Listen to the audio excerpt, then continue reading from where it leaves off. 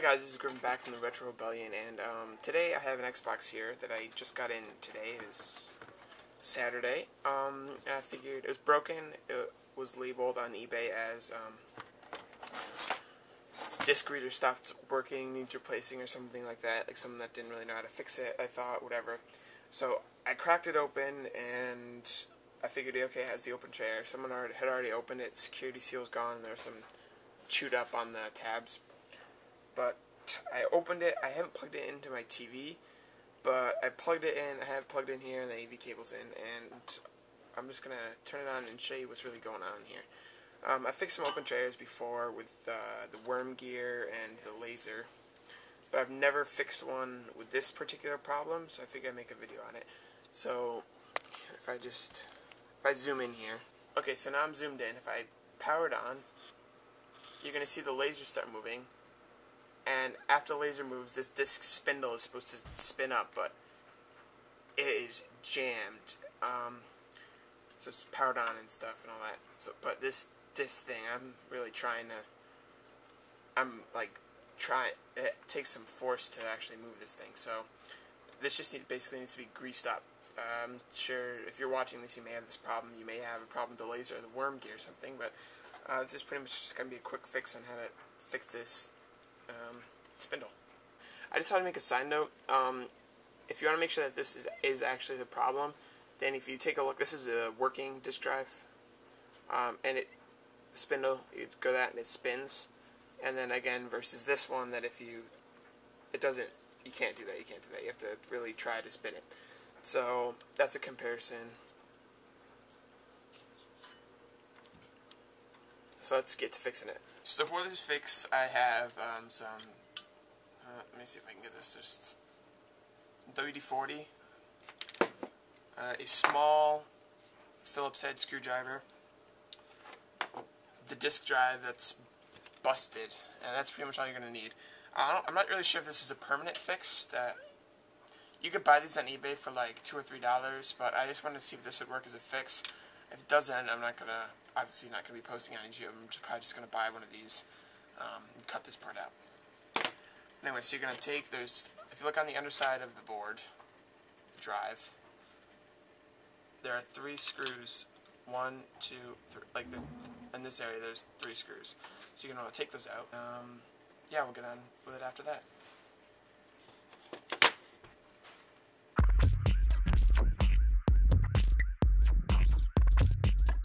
Oh yeah, and another side note, you're going to want to unplug this. Let me see if I can get this in focus. This blue cable right here. And just give it a nice little tug. You could set the other part of the chassis aside, and yep, now you have the spindle, and we'll get working with that. Okay, so here we have our spindle motor, and here we have our WD-40. Basically, let me put that in. All we're going to do is take our WD-40, and there are 2 little holes. There's one here, and there's one here.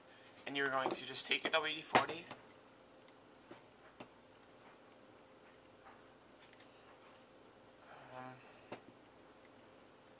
I'm actually going to do this off to the side so I don't get it on my table.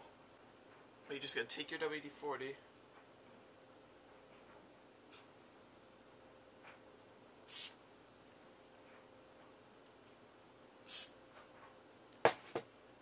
two little squirts.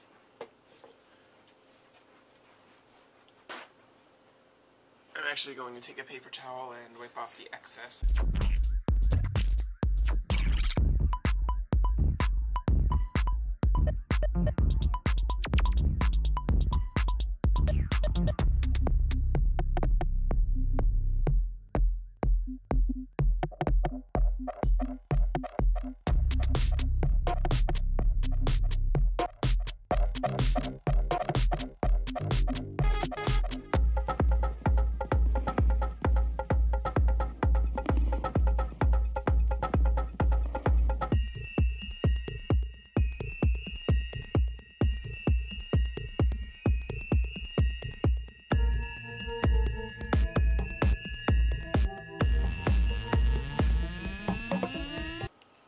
basically you just keep spraying it a little bit at a time and working it until it gets to spinning really smooth. So I'll see you once I have it spinning really smooth, and I'll put it back in and show you that it works.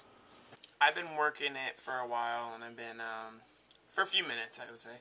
I put some WD-40 in there, turned it upside down. I found is actually one of the best ways to get the WD-40 in there. It's sprayed in there while it's upside down, so it all goes down and drips down to where like the actual part that spins it is. So now, as you can see, it's spinning nice and smoothly, definitely compared to before when it was stuck.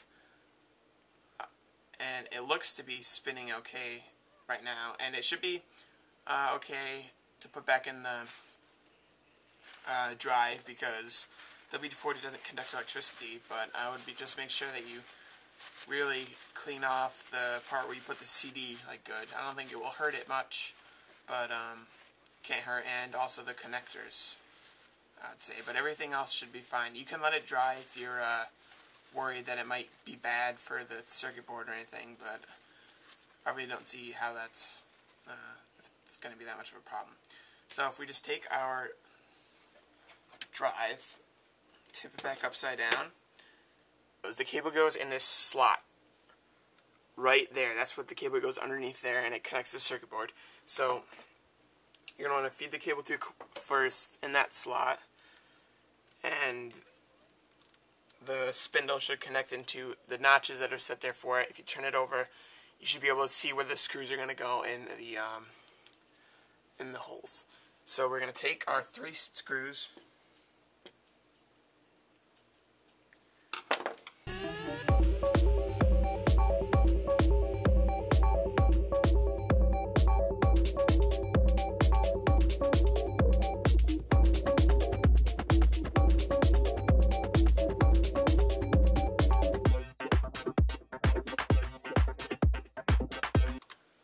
so that's all in there tight, and you just want to plug this cable back into its socket.